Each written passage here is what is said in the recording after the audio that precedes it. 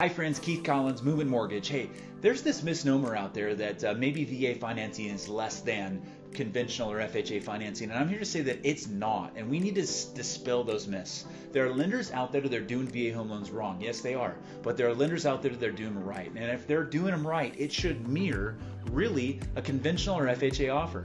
Yes, you have to have a pest inspection, but you only need to clear active termite. So if we got a little pest running through the house, we got to fix that. But if you got a little pest running through the house, you're going to fix that on an FHA or a conventional transaction, right? We do not require anything else outside of the NPMA 33. So the pest inspector goes in, gives us the NPMA 33 form, which basically indicates there's no active termite. If there's active termite, we got to fix it. If there isn't, we're good. We don't have to do anything else. Seller doesn't have to pay for the pest inspection. That's an overlay. You don't have to do that. So if you got a lender saying, hey, you need the seller to pay for the pest inspection, false. If you've got a lender saying that we got to clear all the Section 2 stuff, false.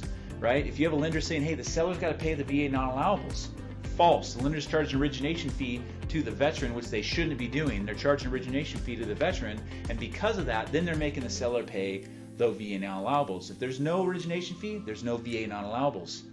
And then finally, in terms of just the pest repairs, if there are pest repairs, the buyer can fix those. We don't have to have the seller do it.